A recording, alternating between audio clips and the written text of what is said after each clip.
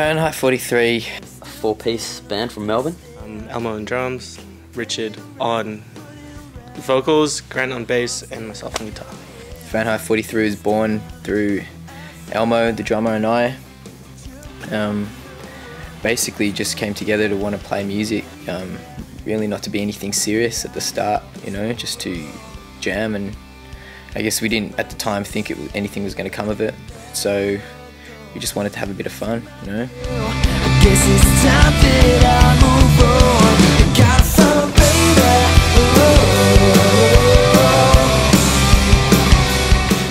Fahrenheit 43, 43 degrees Fahrenheit converted to Celsius is... It's 6 degrees, and we run off this thing, this whole principle of 6 degrees of separation. You know, the music's about connection. It's about how we connect to each other, how we connect to the world.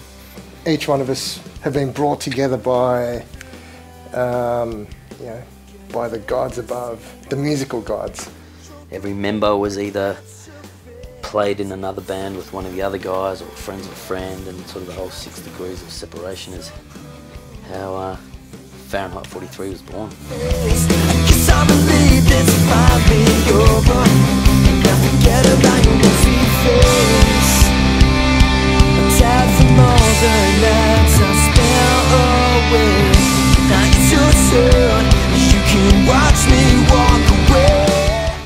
We play pop rock really, but it's often uplifting and inspiring pop rock, I'd say.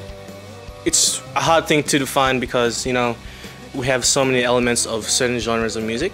It's kind of weird because we've got real, you know, really driving rock sounds and really punchy, edgy stuff.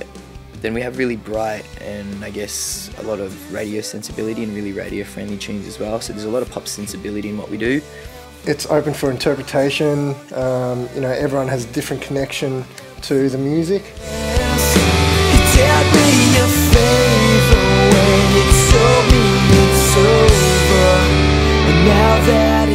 The recording was an awesome experience, you know. Now we flew out a producer from the States by name of Paul Levitt. Yeah, we've recorded late last year. We recorded 10 songs, full length debut album. You know, we flew him down and we recorded here in Oakland's recording studios, and it was a really, really amazing experience.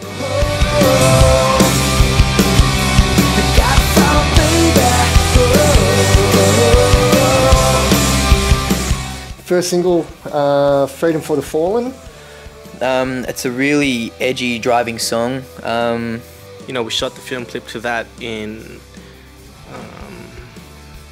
December. We shot it at an old abandoned abattoir site in western Melbourne in the dead of night, from midnight through to 6 AM, 6 hours, and it was awesome, heaps of fun.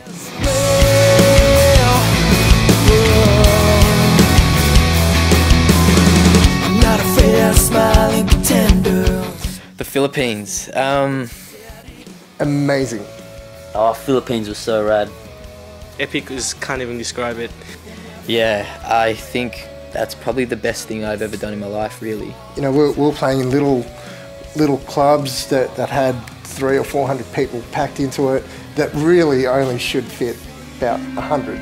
But, you know, that was one of the best gigs I've ever played in my life.